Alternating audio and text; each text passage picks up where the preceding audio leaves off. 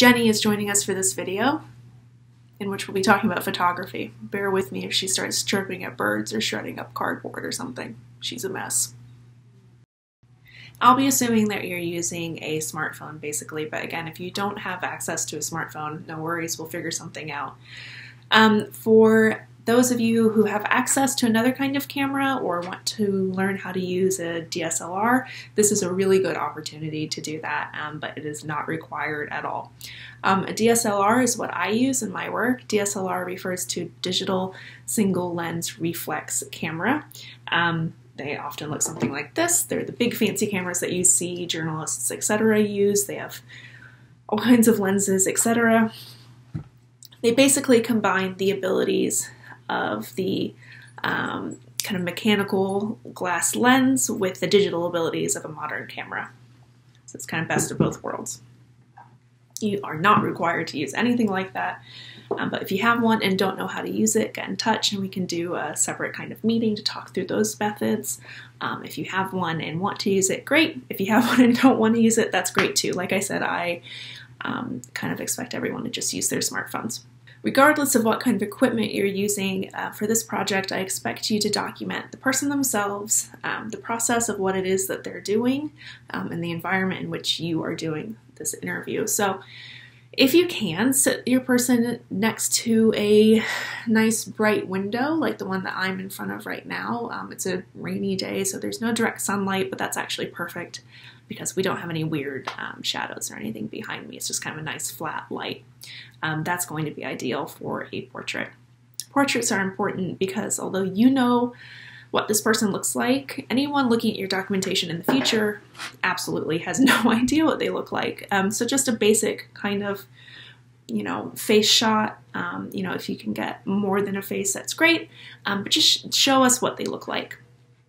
This can be a nice opportunity for the person to have a photo of themselves taken. People often don't have photos of themselves, so if you are able to take a nice photo of them, do it. You absolutely should, and then you should share it with them. We'll talk about sharing your fieldwork in the paperwork video. The process shots are important because I'd like to see what it is that they do. If you're in the kitchen with a person, show me it is what they're making. Show me what they're carving. Show me what song they're playing, etc. Just give me a little taste of what it is that they're doing. The environment shots are important because I want to know where you are when you're doing this documentation.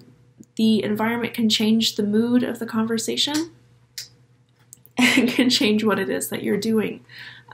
So I'm in my office right now. If someone was here documenting me, I would expect them to maybe take a photo of Jenny, take a picture of the things on the wall, things like that. It doesn't have to be any, Snoopy stuff. You don't need to take photos of their entire house or wherever it is that you are. But just show me basically where you're sitting. There are two kind of things that are fundamentally important to these photos, whatever the content of the photos is. Lighting first, and then composition. We'll talk about lighting. I've already mentioned the importance of sitting, by a nice source of light. If you don't have natural light, stick a lamp somewhere. Theoretically, I know this is all a little iffy since you may or may not be doing this in your own home or in a friend's home, and that person's home. But if you have a lamp nearby, move it around.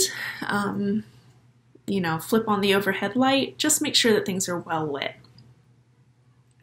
Flashes are the bane of my existence, but if you're in a dark environment and really have no way to get an additional light source, that's when you use a flash, and in no other circumstances. Flashes, if they're used incorrectly, don't do any good, or they either don't affect the photo at all, or they completely distort the colors and wash out the subject's face, the environment, etc. So use that sparingly. Composition is what makes the photos pretty. It's not as important as lighting, but it makes the photos attractive. So the most important composition rule in photography is the rule of thirds. This shows what the rule of thirds is. If you're looking at your subject or potential subject, break your kind of realm of vision into thirds And where you see those points, those imaginary points where the lines intersect, that's where you need to line up your subject. Here's an example using a couple of my photos that illustrate how you should line things up.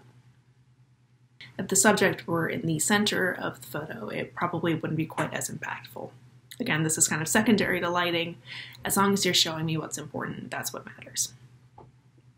Keep in mind that whenever you photograph people, you should try to avoid cutting off their limbs. It can distort the photo and make things look kind of funky. If you're taking a standing photo of someone, make sure that their feet are in the photo. Make sure both of their hands are in the photo. It'll make things look more natural. In the next video, we're going to be talking about paperwork. Strap in, maybe get yourself a cup of tea or another drink, and we'll get all that done.